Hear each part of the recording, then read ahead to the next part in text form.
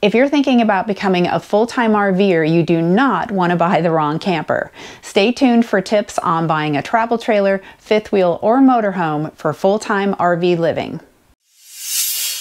Welcome to the channel. I'm Liz, and these are exciting times to push past fear, build confidence, and live amazing. And you can live amazing in full-time RV life. I've been doing it for 3.5 years, and so has Paul. And if you're a regular viewer, you're probably wondering, where is Paul? Well, you can hear him if you listen carefully, and I will show you in a little bit. He is actually busy working on the camper.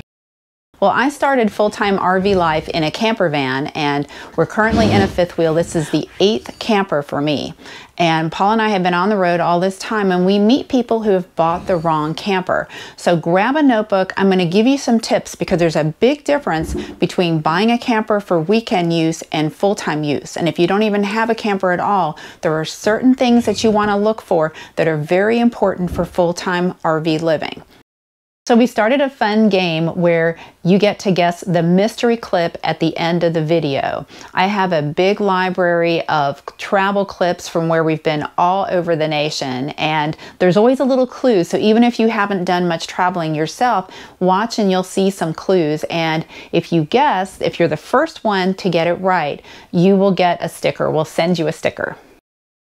The number one thing to look for is cargo carrying capacity. You're going to be carrying a lot more stuff if you're doing full-time RV living. You're going to have your full array of tools. You're going to have 4 seasons of clothing.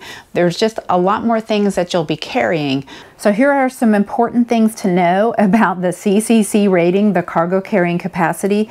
Every camper has a CCC rating, and it's usually printed outside on the official tag.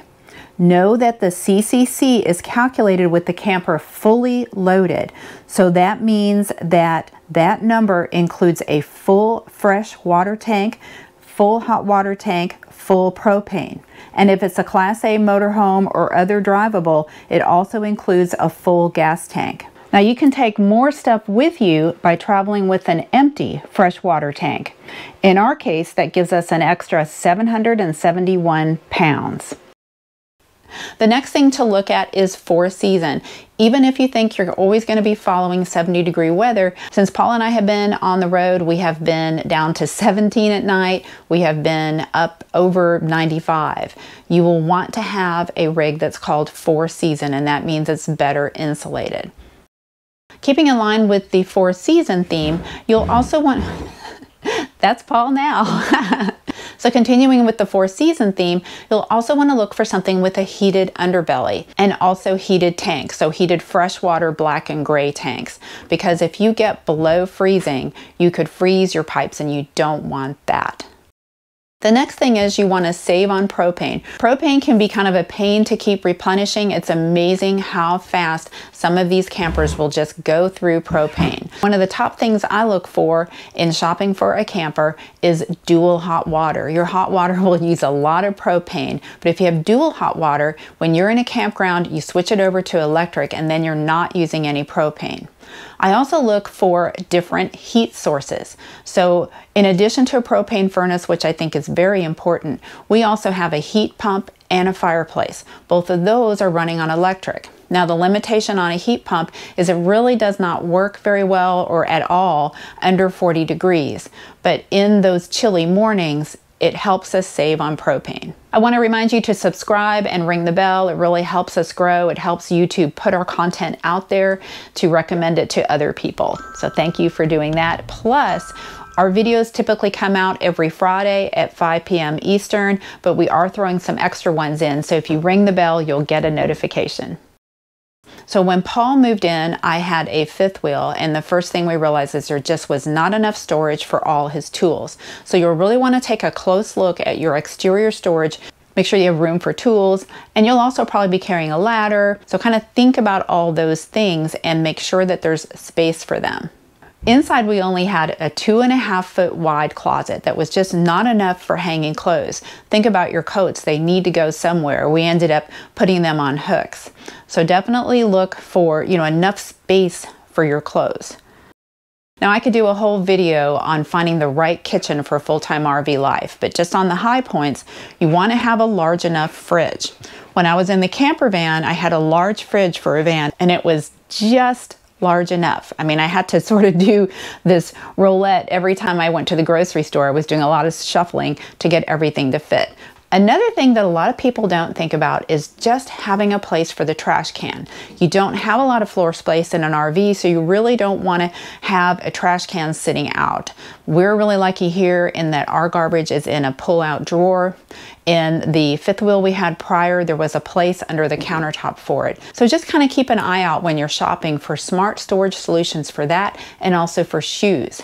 Now, 99% of the people who do full-time RV living take their shoes off when they walk in the door. Paul does not. He's the 1% who does not. So you want to have a place right by the door that will take care of the shoes, whether it's built in with the RV or there be enough space so you can have a place for them, because these are the little things that can actually become a problem if day after day after day you're tripping over shoes. Now, the next thing to think about is washer and dryer. Do you want one or not? If you're not sure, you might want to at least get a camper with washer dryer hookups. Now, Paul and I full-timed for 2.5 years, going to the laundromat that entire time, and then the last year we have had a washer and dryer. Let me tell you, we love having it. It saves us so much time. It saves our clothes. The clothes get cleaner. We can tell you nightmare stories about going to the laundromat and finding the machines broken or full, or how expensive the machines are, how kind of a pain in the butt it is to do laundry, but it's doable. And honestly, if you're looking at it just from a financial standpoint, the washer and dryer will never pay for itself, but definitely something to think about. Also think about other things that you may want to take with you, like bikes or kayaks. Is there a place to store that on the outside of the rig, or is there a reinforced hitch?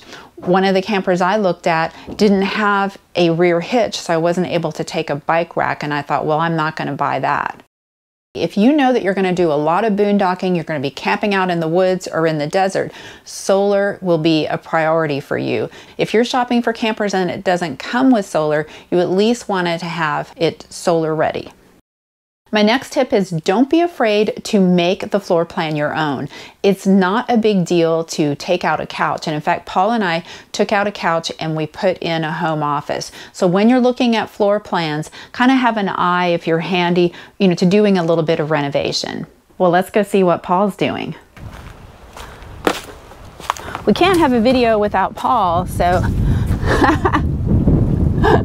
what are you doing? PEX plumbing, or just plumbing. I'm adding an accumulator. It's an excellent way to get a more consistent flow of water out of your faucet. Let us know any shopping tips that you have in the comments, and we will see you in the next video.